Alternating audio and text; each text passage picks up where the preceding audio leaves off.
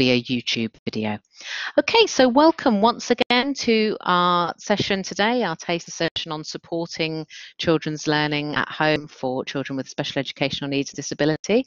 And I'm going to hand over to Anita now to take us through the session. Thank you. Thank you, Olivia. Hello, everybody. I'm putting my camera on for now, just so you can see me. I've put my best shirt on for you. So hopefully you're all feeling comfortable at home. And yeah, do just let us know on the chat if you're having any problems, and we have a team of people there to help. So what I'm going to do is we're going to have a number of different ways, as Olivia said, for you to interact with us today in this session. To start with, it's going to be through the chat, and we'll also invite you to write on the slides for various times. If you have a question or a problem that you need to help with, write it in the chat or raise your hand, but best to write in the chat at the moment. Later on, we're hoping to have some time for you to actually have a chat because you've all got your mics today. So that's great. So my name is Anita Collins. I'm the Programme Manager. So welcome to this session. I'm the Programme Manager for the Learning and Teaching Programmes at the Lifelong Learning Centre at the University of Leeds. So I'm going to be we're going to be doing a little bit of a taster for the next half hour or so, where you're going to be looking at a number of different things, and we're going to be working in the kind of interactive way that we work. You know, we don't have lectures as such on these programs, and so we've got a kind of online version of what we normally do today for you. So welcome, I hope you enjoy it. So as Olivia has already introduced the session, so we're looking at supporting learning at home. So I'm focusing very much today on you know, informal learning like homework. You know, obviously at the moment with lockdown we've got lots of things going on at home, you know, an additional kind of maybe homeschooling as well. So thinking about the learning particularly in that kind of context, and thinking about young people and children with special educational needs and disabilities. Throughout, it was starting to get a bit laborious to write child and young person. So there will be points where it just says child, but please read young person as well for that. You know, we're looking across the whole age range of sort of compulsory schooling, basically. So we run, so we're thinking about informal learning outside a formal school environment, and this is key at any time, and obviously at the moment it's critical. We're all very conscious of this, and obviously children with SEND have been able to should have been able to access schooling for all through this period, but actually quite a lot of them have not been able to because of that disability. There might have been shielding, and there might have been lots of issues. So, you know, in practice, we know a lot of children are at home, you know, a lot of young people are at home who have special education needs and disability. So we thought this would be a useful thing to do. Some of you who are here today who are already signed up to come on this course in September, this will give you a bit of a sort of taster of what some of the themes that we're going to be looking at over the next few years on the programme. Okay, so we're thinking about that from a number of perspectives. So first of all, we thought, what is SEND? What is special educational needs and disability? I put SEN on the programme, but we're going to include disabilities as well. And this is quite a straightforward definition. And you know, one of the things we do in the programme is we look at disability from a policy perspective as well as a practical perspective. And that's one of the things that we're looking at today. So we're starting to do this.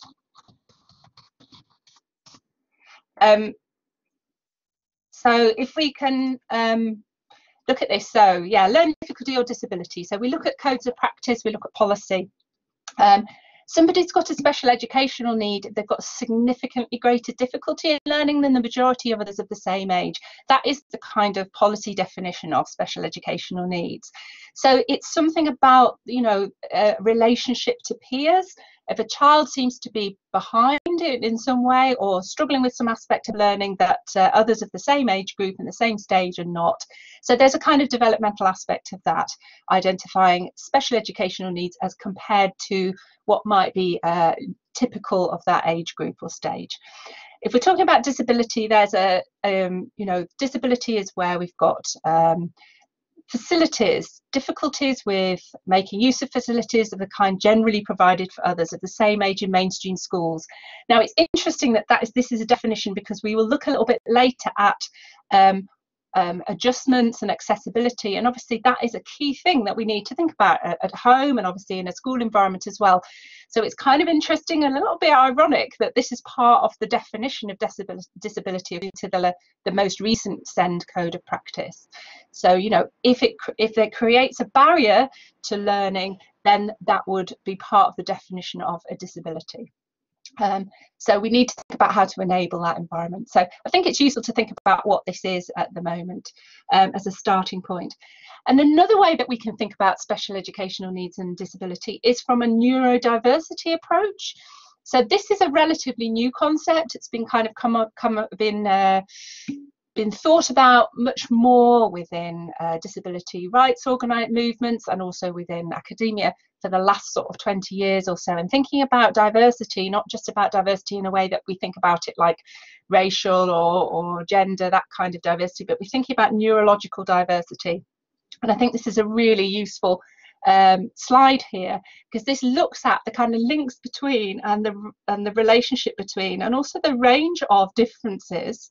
We're seeing these as differences rather than as weaknesses or difficulties. So we're thinking about, when we're looking at this later on, we're thinking about strengths as well as areas that can cause challenges.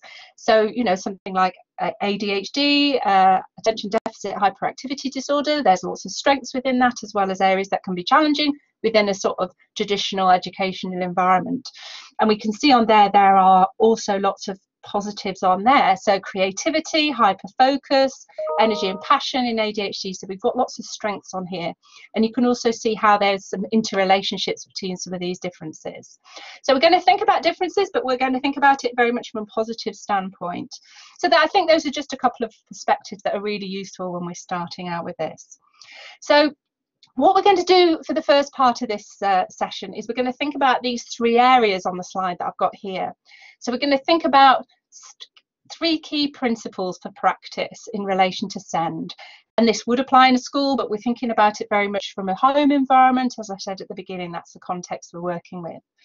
So think about starting from the child or young person as a unique individual. So those last two, and particularly the last slide, thinking about their strengths as well as areas which might present difficulties for learning. So really starting from the individual. Differentiation is really important across education, but I think it's absolutely essential when we're talking about special educational needs and disabilities, about SEND practice. So we're going to start thinking about the individual. Then we're going to think about the learning environment. How can we make it positive? How can we make it accessible? How can we provide appropriate adjustments? So again, we think about positive learning environments for all children, for all young people. That's really important to get them ready to learn, to make them feel happy within and settled within that learning environment. But it's absolutely crucial, because actually the wrong kind of environment can create a barrier to learning for children with SEND. So it means they just can't access the learning. So it's absolutely critical again. The third part that we're going to look at is thinking about the needs of the learners. So obviously that really relates to points 1 and 2. But we're going to think about what might the content of learning be for learners who have special educational needs and disabilities. Might that be different? Might there be a different focus or emphasis than for children who are following a mainstream curriculum? How might we want to adjust that? Might we want to look at something very different? It may be that something like communication or social interaction is a real priority for those children and young people. Maybe behaviour or life skills are a real priority. So again, we'll have a look at that and think about, what is it that we're going to be teaching them? And, maybe we need to rethink that. We're not just following the national curriculum. We're thinking about that unique individual. We're thinking about, what is the priority for them. So those are the first three things we're going to have a look at. So we'll start off by thinking about the individual, that first point, who. So I've really couched this in a series of questions. Who is the child or the young person? Or if there's a number of children or young people you're working with, or that you have at home, then who are those children? What is their individual profile of strengths? What are their areas of development or need? So you might need to think about some diagnostics. There might be a diagnosis of a particular area of need, like autism. ASC is autistic spectrum condition. It's just another term for that. Or you might have an education, health and care plan, but this shouldn't define the individual approach to them. So, we need to think about things more broadly, just not in relation to sort of a diagnosis or some kind of formal top down. We need to think about that child and experience of that child. So I think, you know, there's a number of ways that we can identify, you know, that profile of that child and the strengths and the needs. Like I said just now, a formal diagnosis, they might have that from a doctor, from an educational or clinical psychologist. So you may have a child with that kind of diagnosis. They may well then also have, or separate from that, have an education, health and care plan, which is the most recent document that is generated for individuals who have a recognised need. So those are the two sort of top-down ways that you might have some idea about the sort of needs. Those tend to focus quite a lot on the needs of the young person or the child, but also I think, you know, it's important to think about the strengths. You do get that on education, health and care plans as well, that focus on strengths. Other ways that you can do this are more bottom up and are more experiential. So observation, experience, you know, time spent with that child or young person, watching them, looking at their, you know, what they do, thinking about what are their strengths and their needs, you know, just getting to know them. That's a really, really key thing. And it goes back to that first point, which is saying we want to get to know that individual. You know, who are they? That is the starting point. Thinking about others, school, maybe if you're liaising with school caregivers, professionals, you know, they may be able to give you information about the strengths and needs. Thinking about discussing or communicating in whatever way is appropriate with that child or young person. And it could be through observation that you need to communicate, because it could be behaviour as a way of communicating needs as well as strengths. So, you know, it's really important to involve the young person identifying that. So what I'm going to invite you to do now is the first of a series of slides, and I'm going to invite you to contribute your thoughts about this. And you can talk about this you can write something quite general, or you can write something very specific about an individual or a group of individuals that you're thinking about. I'll invite you to click on this text icon at the top here. And if you do this, and then you can write on the slide like I have done so there. So I'm going to give you 2 minutes now just to write something on here as you wish. You don't have to, but if you wish to contribute something, thinking about, you know, who might you be working with, what's their individual profile of strengths or areas for developmental needs. Maybe write about how you could identify this or how you have identified it. So any thoughts that you've got on those things that we've just been looking at, please feel free to write. We won't know who you are, don't worry as well. It doesn't attach it to your name, so you can write anything. Thank you very much. Somebody's jumped in there. And just to say, if anyone can't access the whiteboard, you can also type in the chat if you've got anything you'd like to add to this. But the way to do that, as Anita has said, if you do want to access the whiteboard, is to click on the big T at the top of the screen and then click anywhere on the slide. Some of you have found that already. That's brilliant. And you can start typing. Thank you.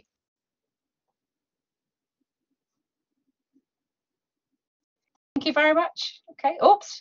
Okay, one thing it's important not to do, there's a clear button here. So that's it, lovely. So just make sure you're clicking on this text button, because if you clear, you're going to clear for everybody. That was me, sorry. Oh, no. Oh. I'm so sorry. Could the people who wrote those brilliant comments please write them again? Apologies, there's always everyone. one, Olivia, there's always one. Fantastic, thank you very much. That's a really interesting one. Consideration with being with others. Lovely. That's really nice. We've got some things here. Good. Lovely. So we've got some people, we've got some lovely examples of diagnoses, maybe particular areas of need. Ataxia, right? We'll get some, we'll ask if the person who's written ataxia, could you just write there can you add to that an explanation? Quiet space, lovely. Yeah, so need for a quiet space, that's lovely. Yeah, don't worry, we'll move your stuff around if it's getting a bit, sometimes it goes a bit off the page.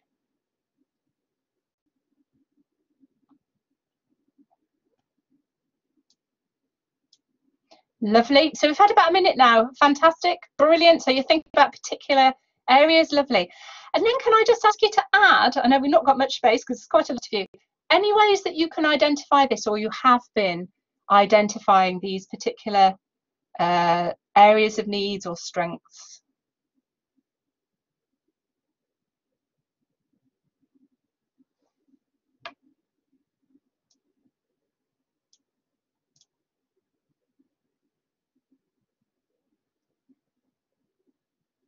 Lovely. So can you just, and assessments, lovely. So somebody's put assessments down. Is there any other way that you have been able to or wanted to?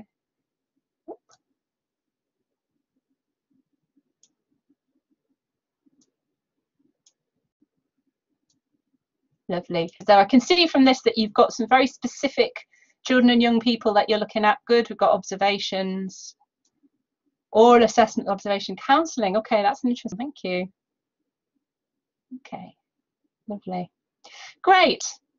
Primary school observation, observing, annual review. Okay, lovely. So some of these things are more formal, like an annual review, spending time with them. Lovely, yeah. And some of them are more about, like I said, that kind of formative, ongoing assessment. That's absolutely brilliant. Okay, lovely. Thank you very much. So this will be captured by the recording. So it's okay if we move on now, because it will erase it. But thank you very much for all of those really good contributions. Absolutely lovely. Okay, good. So I think, you know, what we're thinking about is, obviously you've got some particular individuals in mind, and we're thinking about some of the specific ways in which, you know, you might be finding out about the needs and the strengths of those individuals. So next thing is to think about the environment. So we've got some nice picture images there of different environments where people might be engaged in things. Now, obviously, we're thinking about a home environment. So thinking about what's an appropriate and accessible environment to meet the child or young person's needs. Are there any adjustments required? This is something that is part of recent policy. Reasonable adjustments since 2000 has been really key. The idea of reasonable adjustments has been really key for formal education and other environments. But obviously we need to have adjustments at home, in a home environment. So we need to think about the physical environment, we need to think about resources and equipment, and also the emotional, social and emotional environment as well. So any part of the home could be used as a learning environment. And I think, you know, we need to think about, we'll think about today, you know, what adjustments might you need to make to these spaces? So somebody put on the earlier slide, and the slide you've just filled in, a quiet space was one of the needs of that child or young person. You might need a sensory space for regulation if that child's got autism or something similar. They might need cushions or crash mats, gates or barriers for physical safety. They might need particular equipment, again, with autism, headphones or a booth to kind of block out overstimulation. There might be physical need for things like grippers, audio or visual, or laptops for children who might have dyslexic type issues or sensory difficulties. So there's lots of different things that we might need to think about in the physical environment. Obviously, we need to be kind of low tech most of the time in a home environment. There's also equipment that you can buy. We also need to think about the social and emotional environment. So thinking about the physical layout, how accessible it is to the child or young person, we need to think about the social and emotional environment as well. And that's the same for all children and young people. Thinking about positive relationships, building positive relationships and trust is absolutely key for SEND. It's important for all positive learning relationships. Encouragement, patience, I'm sure we all know about this, anyone who's been working with children and young people. Thinking about creating security through boundaries that are clearly and consistently sort of managed, and clear and consistent expectations. Use of routines and rituals as appropriate to the particular individual. Thinking about transitions into and out of activities. Thinking about positively reinforcing behaviour and positively reinforcing learning rather than using sanctions. So using that as a way to kind of enable and create safety. And thinking about a balance of interaction, including support for social development. So, you know, those are just a few kind of things, really, and they're all huge areas in themselves. You know, I'm just throwing them out today, aren't I? As though it's easy, but you know, these are big areas. But again, key areas to think about in relation to SEN. So thinking about an accessible environment, I'm just going to give you 1 minute because we're a little bit short of time. So just 1 minute to put anything on there that strikes you from those few slides that I've gone through, those few areas. Thinking about the physical environment, thinking about the social and emotional environment, any adjustments that you might require. Again, thinking maybe about that particular young person or child or children that you might be involved with or are involved with. So any thoughts? Lovely, thank you. And obviously, if we're thinking about a home environment, something like wheelchair access can be a big thing. You know, you're not somewhere that's necessarily got the resources to do that. Lovely, thank you. Security, yeah. So thinking about safety, when I was planning this session, I was thinking about all of the safety I had to do when I had toddlers in my home. You know, babies and toddlers. You know, there's actually quite a lot of kit that you might need to have. But you know, fairly cheap to get hold of. Thank you. Yes, a quiet place or a sensory room. Lovely. Stranger changes, lovely. So things about safety. British Sign Language visual aids, that's lovely. That's something very specific, obviously, for a child who has a hearing impairment or a young person. Good, calm environment, that's lovely. Yeah, use of routine, great stuff. Yeah. Thank you. Yeah, that's a really good idea. Removing furniture that could be a risk, so you can just take it out of the way. Absolutely. So it's like you'd need to do an audit of that environment if you hadn't been, you know, in that environment. If that child or young person is new to that environment, if it's not the usual home environment. Lovely. Security. Yeah. Because some of you might be having children into your home environment who, you know, are not your own children. They might be children that you have care of.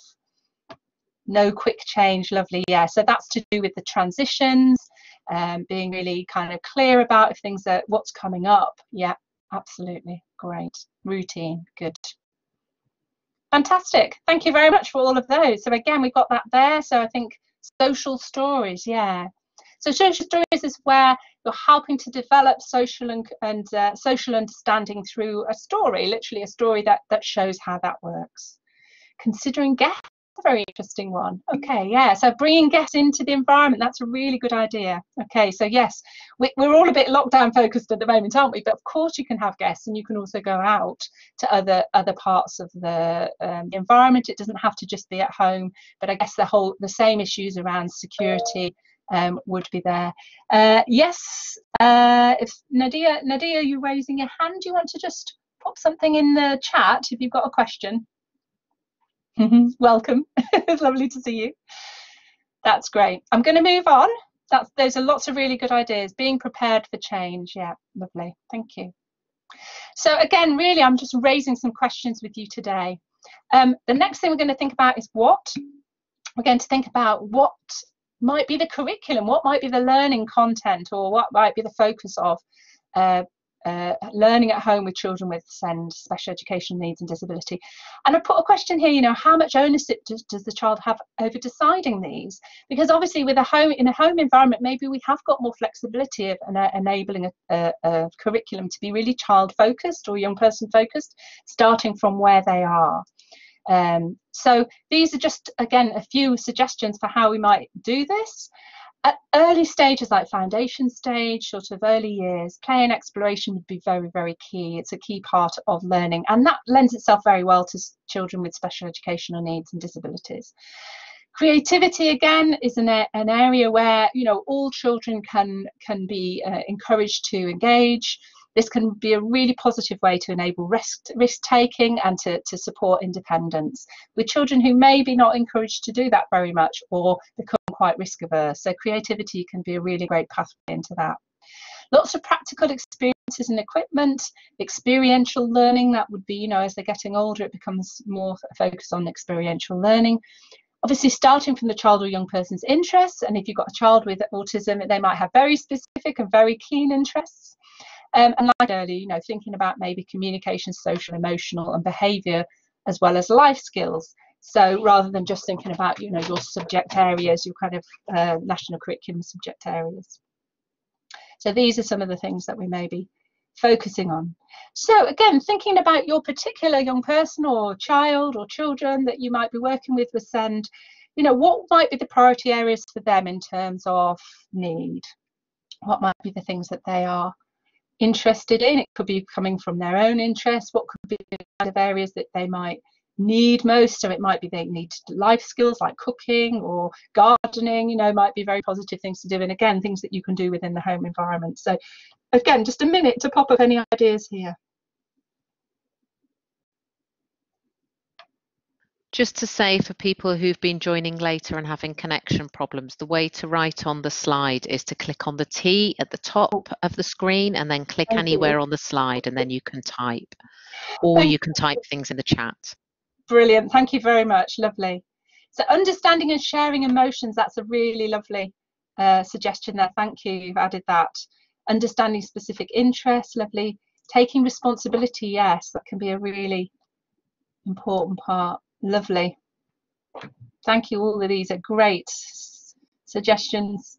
Role play, that's a really lovely way to include some creativity, and it kind of links to the social stories suggestion earlier. Somebody was saying, you know, it's about looking at how do these things, how do social situations play out in practice. Yeah, that's a really good.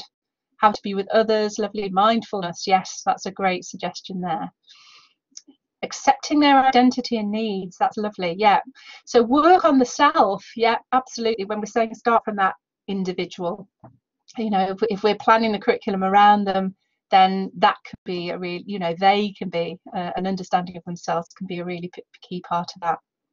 Great, loads of great ideas there. Really good suggestions, thank you. So linking to how to be with others, social skills, taking responsibility, independence, basic life skills, lovely, good.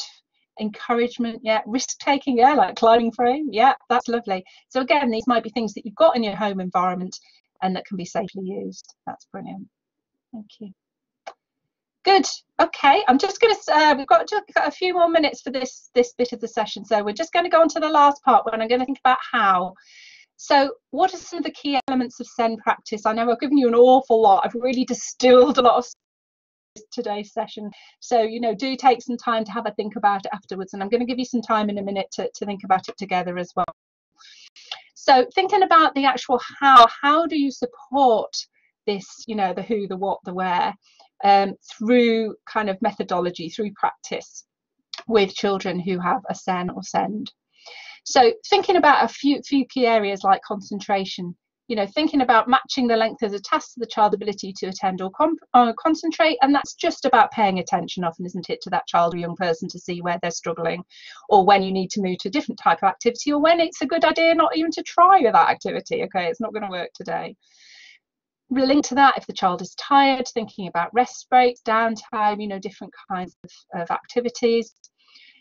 Making sure there's a clear focus. This would be particularly key for some children and young people, that you have a very clear focus without distractions, one task at a time. You might have an in tray, an out tray, or a clear table or a mat. Need for variety really links to the kind of rest breaks and downtime as well, you know, varied between focused tasks and play or movement activities, and again moving around spaces or between spaces to enable this. Multisensory, and this is a really important point for all children and young people. You know, multisensory learning is beneficial to all, but it could be really key for some learners with some particular needs. So for example, obviously a child with a hearing difficulty or a child with autism might find pictorial stimuluses and visuals really, really beneficial. And so, you know, but also you might need taste or touch as well, to reinforce learning and to reinforce the experience. And be flexible, be prepared to change plans and adapt to the child. That's a really, really important point.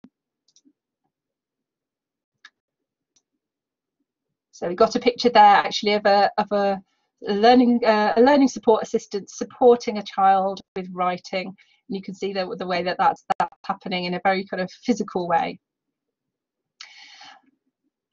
These really relate more to the communication aspect of what you might do with that child or young person. So thinking about your communication to be clear, not ambiguous, you know, without double meanings. Thinking about keeping your language simple in terms of appropriate level for that particular child.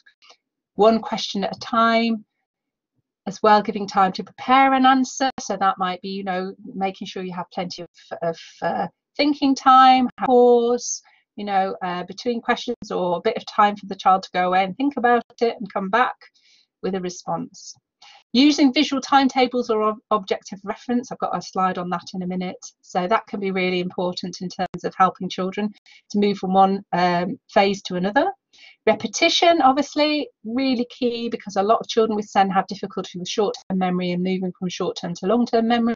So you need lots of repetition with development or extension to revisit and consolidate learning. Again, that's good practice with everybody, but key with SEN. Scaffolding is a term we use a lot in learning and teaching, and it's thinking about how do you model something, how do you show a child or a young person something, and then break down the task and then help them to build it up, and how do you support them in that process. It's literally like putting a structure around them, and then you graduate that away as they're able to do more and more independently. And then making links as well. This is something, again, children with SEN often find quite difficult, to make links between different areas and to different subjects, and also to generalise and to apply to different contexts. So concept maps can be a really good way of doing that, or just talking about that as part of your chat as you're working with children or young people on a particular task. So this is an example of a pictorial, a visual timetable that one of our students has used. And this is what's called an objective reference.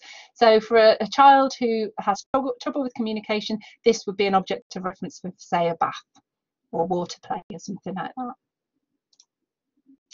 Okay, so positive ways to work with the child or young person. So maybe would you like to share maybe the favourite one that you had from the list that I've done, or one that's favourite for you, maybe that wasn't in that list of things that I've gone through?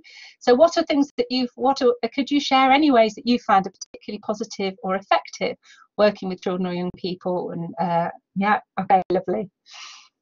Talking mat, lovely. Yeah. Great. Sharing interests, lovely. So that links to both the content, doesn't it, and the process. We're doing a scaffolding. The talking mat, yeah, a mat in which you can go through things, lovely. People have used visual timetables.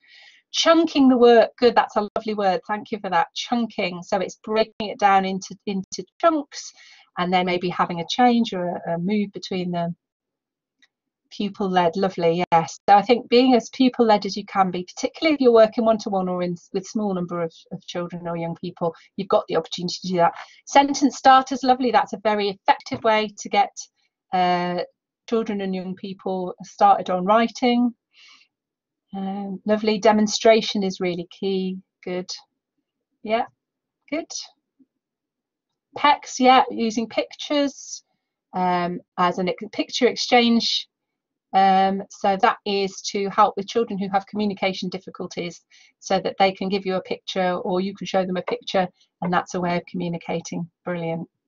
Using a timer for set tasks, lovely, that's a really good suggestion. Constantly assess understanding covertly, yeah, good, yeah.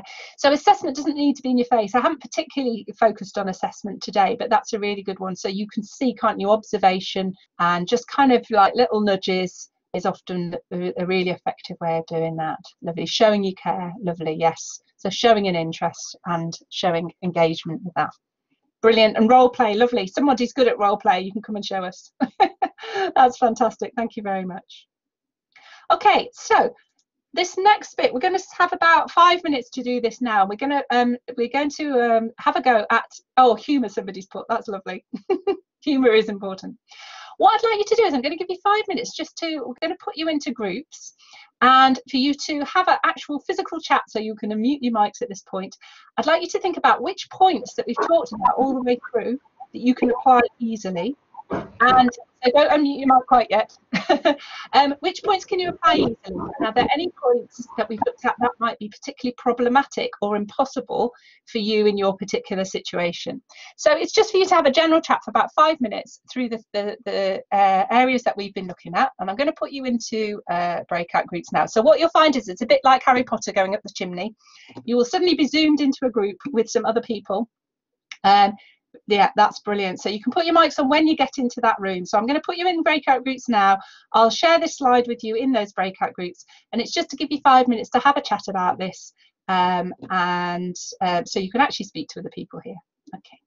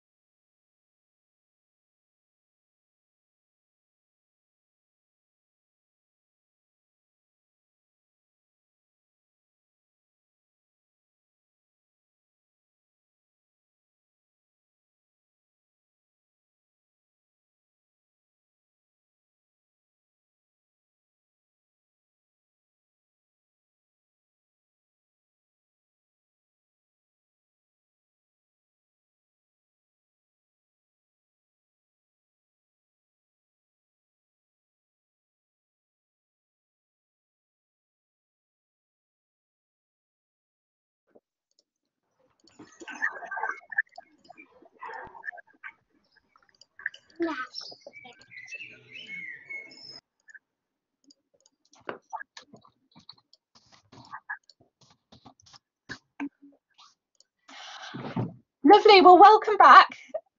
Everybody, I'm just going to share my video so you can see me again. I popped into a couple of rooms. Sorry, I got a little bit flustered when we put you all into rooms and ended up trying to do it all through the chat, so which was why I was getting myself in a bit of a tangle. Anyway, well done. You all got in there despite my best efforts. And you've obviously all had a really nice chat in there, and we've come up with some ideas. So would you just like to, maybe one person from each of the group, anyone from the group, if you just like to pop your mic on and just share maybe a couple of points that you thought maybe you could apply easily, and anything that was problematic. So maybe you can put your mic on and just tell us from the group if you wish to do so. Just one person from each group. Sorry, I should have told you that beforehand, that you're going to report back. Karen, you've got your mic on. Does that mean you're volunteering to talk? Oh, she's got No. Okay. Anyone from group 1 want to tell me anything? Vincent? No.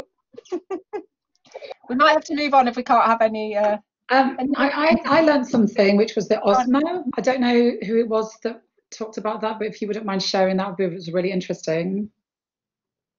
I can't remember who that was in group 1. It was about the Osmo. Thank you very much, Katarina. Would you mind explaining that? Thank you. Yeah, Osmo is a learning device when you're using camera, putting on iPad or tablet, and it's taking, it's interactive. It's helping children who have visual and hearing impairment.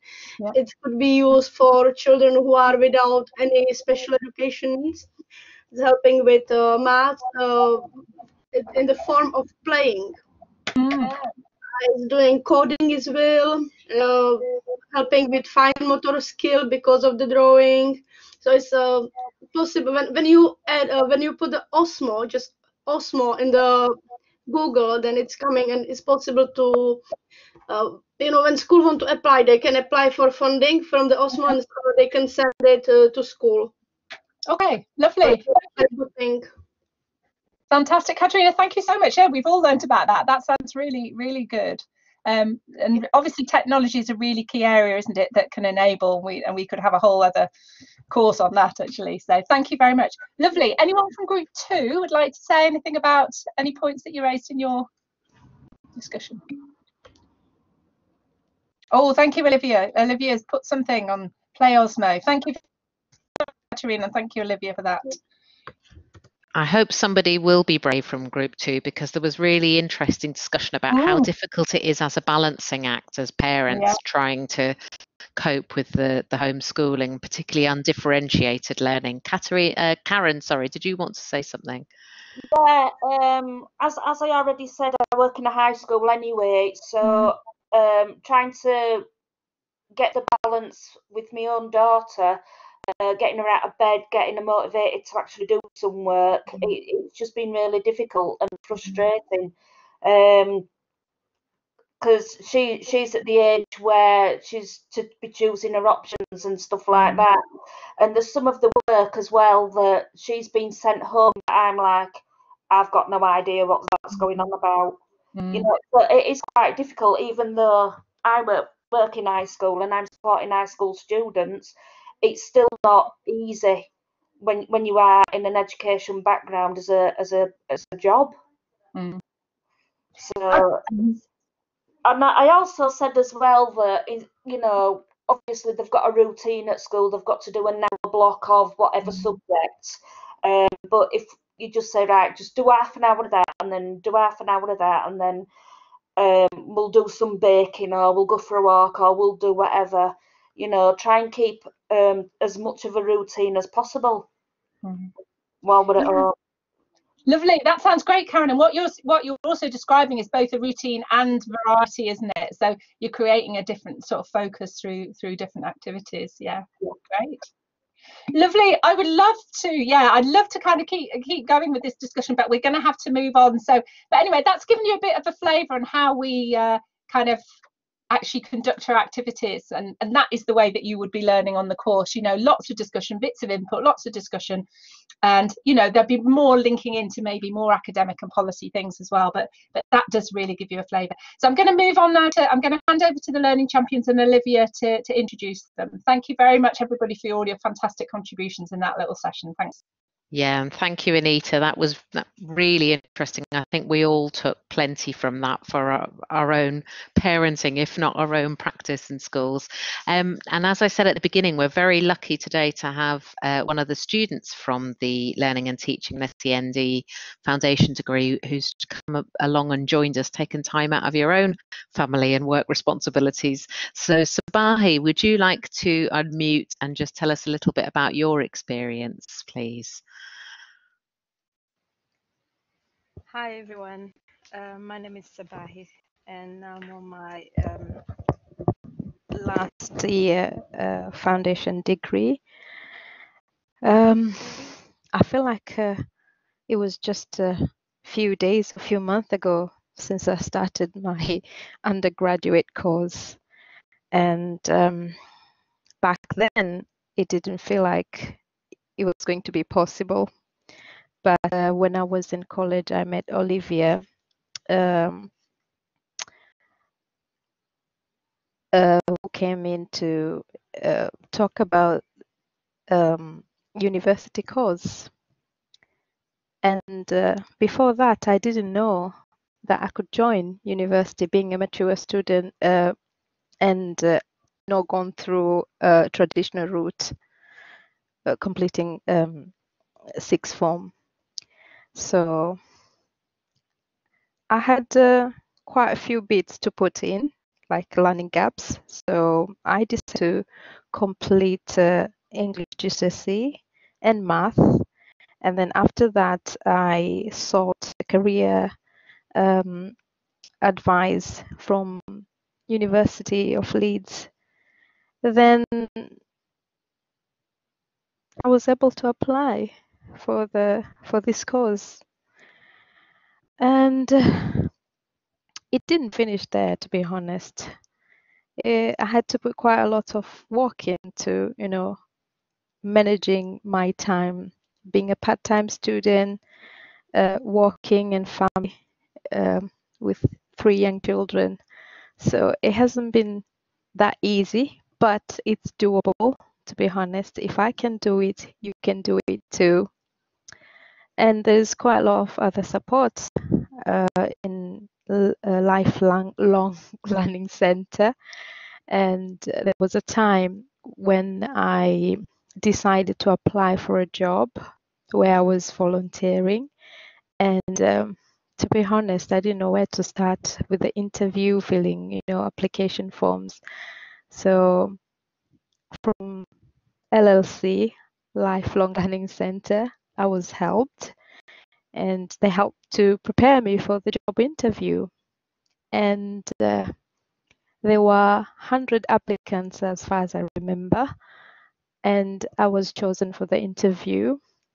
The 10 of us on the interview day, I remember clearly, because it was a long interview. We had to take part in the class, and then there was, you know, to write in all sorts. It was a very long interview, to be honest. But yeah, I did get the job. And so not only academic support, there are other areas that if you need help, and if possible, they do, you know, help you. So go on, and if you feel like you need to do it, do it. If I can do it, I'm saying it again, you can do it too. And personally, I'm not very I've never been a very confident person, but now I can speak like the way I'm speaking now. People listening to me get really nervous and I lose my words, but I feel a bit more confident now, you know, talking in public,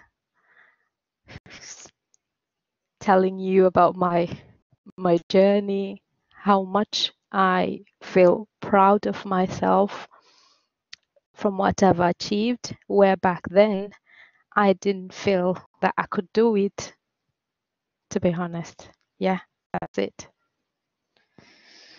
Fantastic, Sabahi. Thank you so much for sharing your experience with us today. It's really good. I think I hope it's useful for everyone joining us this afternoon to hear that it is possible to be a parent of 3 children and now working as well and studying part-time alongside that. So and it sounds like your experience and what you've learned on the course helped you into paid work as well in school. So that's not only to paid work, in a lot of different areas, to be honest. Even being, like confident talking. If you can remember how I was, I used to run away, hide behind my peers' back. So by it's the time to speak, and I would just, hide. But yeah, but you have so much to offer. It's great to hear that you've been able to put all your experience into practice as a parent, and now everything you've learnt on the course as well. I'm sure you're bringing something very positive to the children that you're working with. So it's great you've had that opportunity, and thank you very much for giving up a bit of your time today to join us, because I know things are very busy for you. And Sabahi, I think you're able to stay with us for the next 15 minutes or so till the end of the session. So if people do have questions for Sabahi, once you've heard about the course, or Anita or Nadine, please do ask them in the chat or by raising your hand. So thank you again, Sabahi. Just to say before I hand back to Anita to tell us a little bit more about the programme itself, the elephant in the room is always money, isn't it? And many adults will be thinking, well, this is all very well. I'd love to study in university, maybe part-time, but I have to feed my family. I need to work. How is it going to work for me? I can't afford the fees. So we are offering a student finance session on the 16th of July with more information on this, another free online session, but just some headlines. You don't need cash up front to pay fees for university. You get a loan from the government, which most people are eligible for as long as they don't already have a UK degree and you meet certain residency requirements in the UK and have leave to remain. You can get that loan to pay your fees, but also for your living costs. So some of our students who might have been on lower incomes, either on benefits or part-time low paid work in the past, will often say that they're actually financially better off once they get living cost loans from the government, and also some non-repayable financial support from the university itself. So each institution will have its own finance package. We can advise you to look at the different ones and find out which is going to work best for you. You may also be entitled to additional financial support if you have a disability, or if you're supporting dependents, or you're a carer if you have children.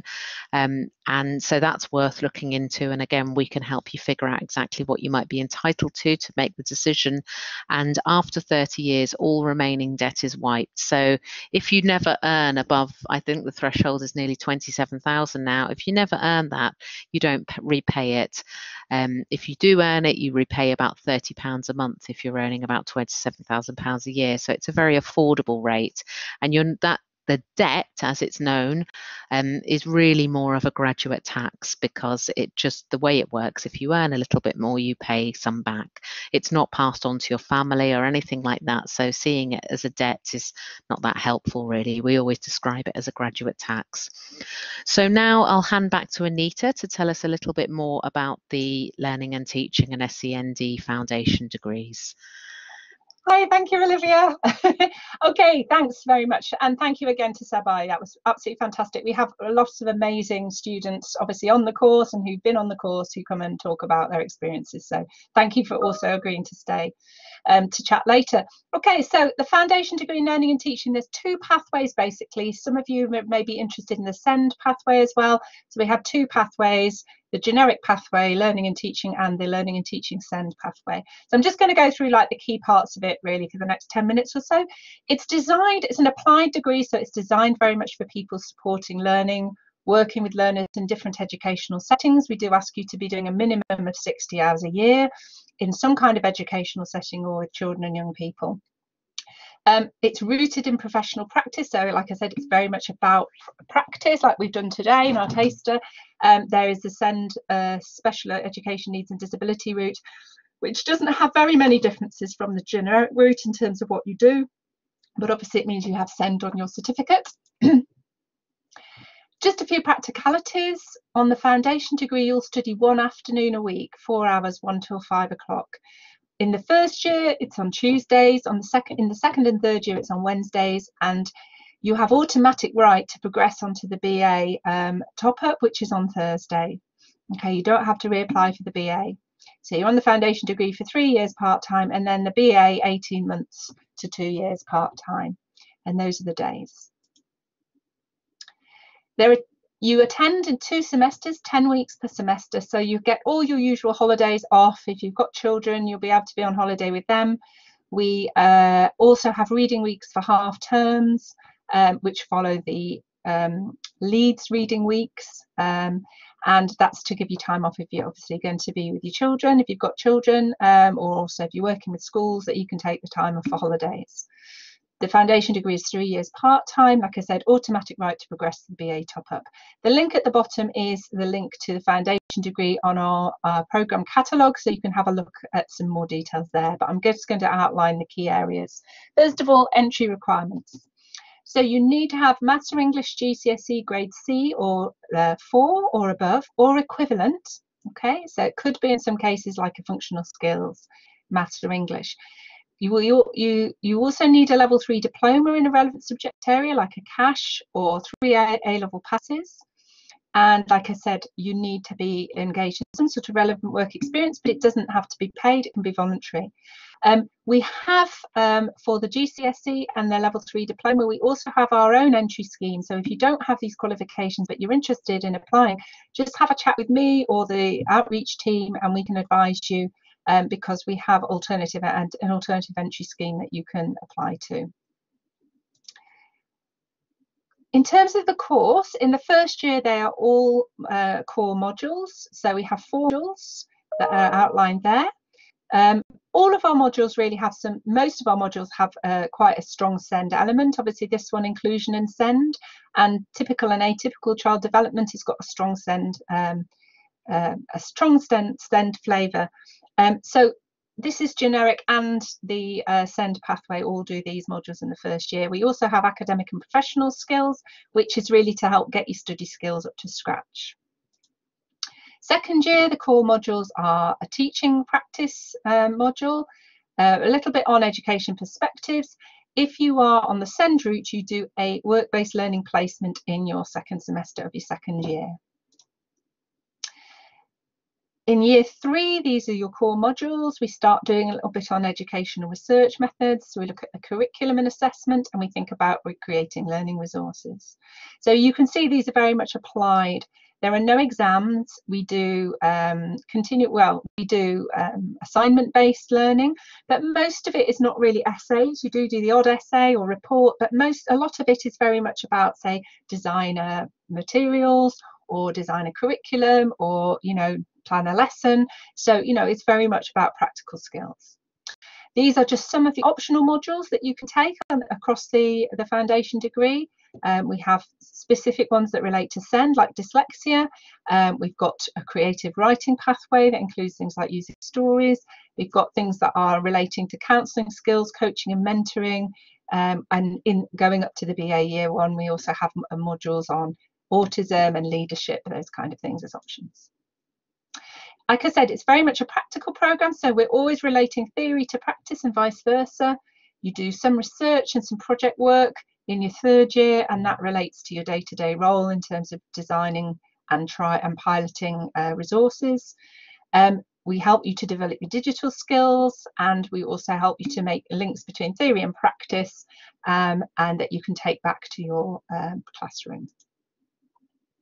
So the kind of progression you can take, as Sabai said earlier, and I put in the chat, what our students find is from the moment they start the degree, the career pathway is enhanced. Basically, the fact that they're on the degree shows to employers or potential employers that they're serious about the role and that they want to progress. So often, you know, somebody will start off, they'll get a TA job, then they'll move to an HLTA, or they might become a specialist lead for something like autism, or some area of SEN. They might become a cover supervisor, go into leadership positions. Many of our students obviously want to go on to do PGCEs to deliver learning, and often they can do that through an assessment only route, which only takes them a couple of months, that they can do it through their current school. So, you know, it does really enable students to quickly move into teaching if they wish to do so. But we have a number of students that go onto MAs, and we're hoping for PhDs, and we probably have already got some in the pipeline. Okay, so this is the teaching team. This is myself, Anita Collins, Nadine, you've been chatting to again today. She's going to come online in a minute. We have another member of staff called Sally, and Shamin, who I don't have a picture for at the moment. There are also other part-time tutors who are working across the centre, the Lifelong Learning Centre, who deliver on the different modules. So I'll just let Nadine come in now to just tell you a couple of things about our pastoral role. Hi. By the way, my voice is always like this. It's quite deep. People always think I've got a cold. So I just want to say, first of all, if there was anything of the content that we went over today that was a bit of a trigger for you, we're very aware that in our teaching, that kind of like our personal lives come into the sessions, and similarly, the session content can sort of go into our personal lives. But we do have so many support mechanisms. So it's just to say, if you felt like anything kind of sort of played on your mind a little bit, just contact the team and we can signpost you to various support that we have. And also just to say, a lot of our students, if not practically all of them, typically start their journey with quite high levels of self-doubt. And I just want to sort of highlight that a lot of the staff in our centre, you know, identify themselves as coming from a working class background, or they're also, I'm the first in the family to go to university.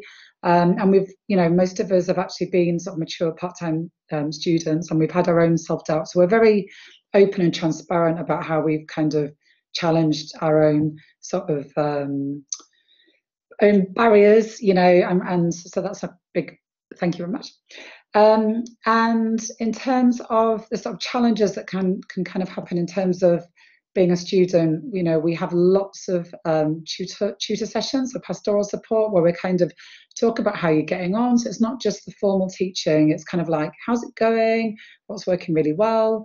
Is there any sort of support that you need? So all throughout your journey, throughout, you know, the whole of the FD, and for those of you who've gone to the BA, you have your own dedicated tutor to sort of check in with you. Thank you, Sabaya, for adding that as well. So yeah, great. And I think you did brilliantly today. I'm so impressed with everybody, like getting so actively involved. It's just great to see. So well done. I know it's quite daunting in itself. So thank you. Thank you, Nadine. Yes, and can I also add my thanks? You've done brilliantly, and it's always a bit of a squash as well. We don't have a lot of time in these sessions, so you've done brilliantly. So thank you for coming. We've got a little bit there in terms of student voices. It's just a link to a lovely video of one of our current BA students and her practice as an autism lead practitioner. It's just one of our promotional videos. That's a really nice one there. So really just any questions, please put them in the chat, but we've got a couple of things to go on to, so don't go quite yet. So any questions that you have or anything you want to know, please just pop it in the chat, and we will get to it now or after the session if we need to. And I'll pass on to Olivia just to finish off. Thanks, Anita. Yeah, please do put any questions in the chat or raise your hand if you want to speak to us. We may run a few minutes over. I hope that's okay with everyone. Just to say that because the Lifelong Learning Centre is the home and the hub for mature students at the University of Leeds, we're not just about offering courses, we're also about offering advice and support to people to think through their long-term education and career options. So one of the main things that we want to offer people is an opportunity to have a one-to-one advice and guidance appointment. Obviously, these are happening over the phone at the moment. It would be with either Denise or Mohammed, you can see on this slide, who are very experienced and qualified adult guidance advisors. They can talk through with you what your experience might help you to go on to, whether part-time or full-time study would suit you best, which university or college might be best for you, which course. So that's what we mean by impartial impartial. They're not just talking about this one course or just about Leeds University degrees. So we'd really like you to get in touch and have a one-to-one to look at all your options, finding out what's going to be best for you. Please do ask us questions if there's anything you'd like to know. So thanks very much, Nadine and Anita, for posting your emails there. Please do get in touch with them directly after the session. And yes, we have a poll up on the screen now. It'd be lovely to take a quick snapshot of how you found today's session. Thanks very much for that. I'm going to stop the recording now.